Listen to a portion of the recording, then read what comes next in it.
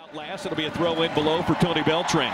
Tony Beltran, who tuned up my partner recently in a crossbar challenge. I got hustled. Oh, goodness. I got hustled. By Beckerman. Samario posting up. Beckerman, a shot deflected out. Kah got him that time. Well defended by Portland. RSL pushing and pressing early here. Kah gets ahead to it. Play the diamond well.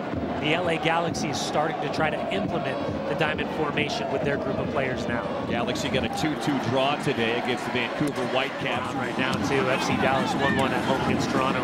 Sporting Kansas City up 1-0 on Montreal.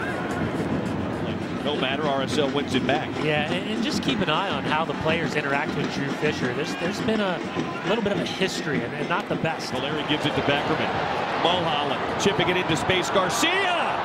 Run off the ball that time by Kah. Oh, they're going to say goal kick as Garcia touched it last. Crowd doesn't like it. Olmes doesn't argue. It's a goal kick for Ricketts. Luke Mulholland, little clipped-in ball goes underneath the leg of Harrington as Olmes comes across.